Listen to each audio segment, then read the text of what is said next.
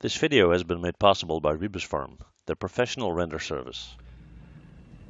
Hey guys, and welcome back. Well, today we're going to do a fairly basic tutorial in Maya, but nevertheless a really important one. And if you don't know how snapping works in Maya, you should definitely check this out. Okay, here we go. Okay guys, well today's going to be a quick and simple tutorial, but nevertheless a very important one. We're going to talk about snapping. Now, most people that have experience in Maya know what snapping is and how it works, but nevertheless, I want to show you because I get a lot of questions about it, okay? So if we, for example, take a polygon cube, right, and I'll go up to display and turn on my grid, you see that the cube has a position on the grid, and the cube has faces right there, it has edges right there, and it has vertices right there, okay? Now each point of my object has a position in space in X, Y, and Z, and that makes sense because it's a 3D program. And here, down here, you have the X, Y, and Z controls, okay?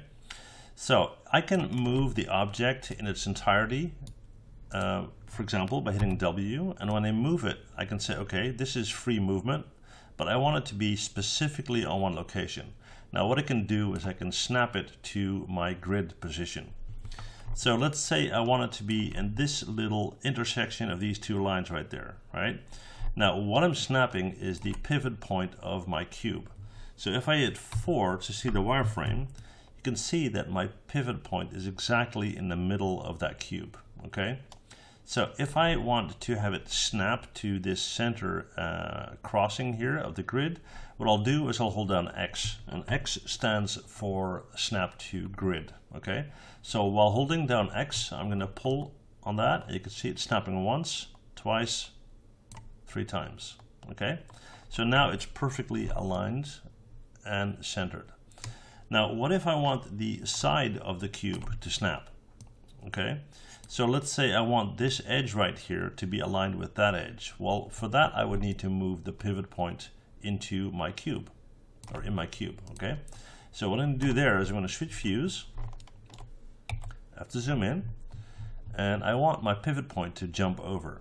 So I'm going to hit the insert key, which will allow me to move that, all right? I'm going to hold down V on my keyboard, and V will snap to edge, vertex, and so forth, okay? And hit the insert key again. So now the pivot point is no longer in the center of my cube, but it's on the side. So if I turn back to holding X and I now move it, it will jump to the side, okay? So that's how you move that object. Now what about snapping vertices? For example, I'll pull up another cube, hit W to move that over, and what I'll actually do is, because we modified this one, I'll get rid of it, and we've got 2 identical cubes. Both have their pivot points in the middle, like so, and what we're going to do is we're going to start to snap some stuff, all right? For example, I'm going to right click at an edge, I'm going to have that edge selected, and what I'm going to do is I'm going to hold down V, and I'm going to pull it over.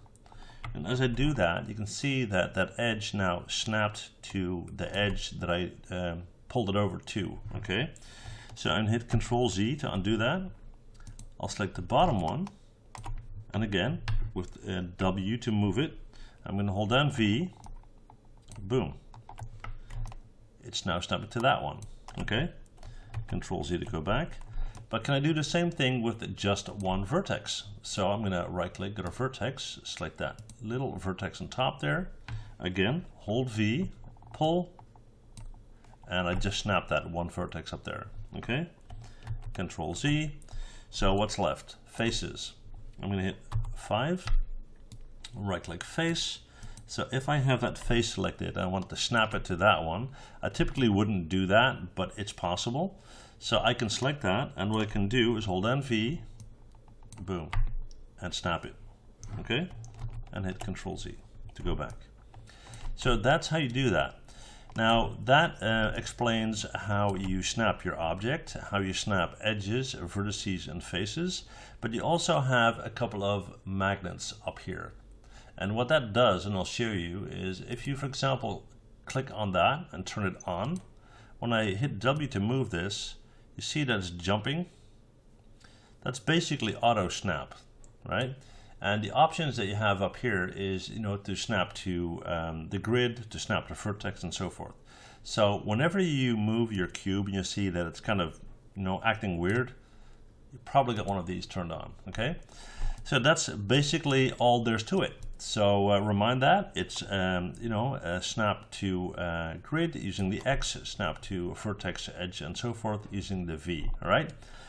That's it, guys. If you have any questions, let me know. And that said, thank you guys for watching. See you guys next time. Bye. Well, thanks for watching. And before you go, please hit that MH button to subscribe, okay? See you guys next time. Bye.